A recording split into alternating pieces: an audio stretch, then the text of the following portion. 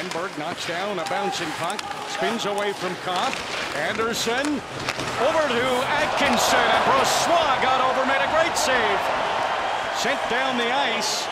Out of the penalty box is Ehlers, so the Jets killed it off barely. Now they're back to full strength, trying to take the lead, and into the penalty box, and into the net.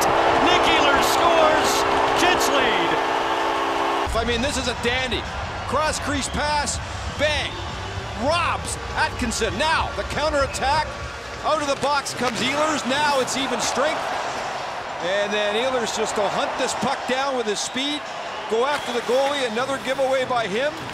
There. That creates a little low play. And tic-tac-toe. After another giveaway by the goaltender. This time it costs him. What a beautiful goal. That's the second time in this game we've had that combination between Wheeler and Ehlers. Always easier to go back to the bench.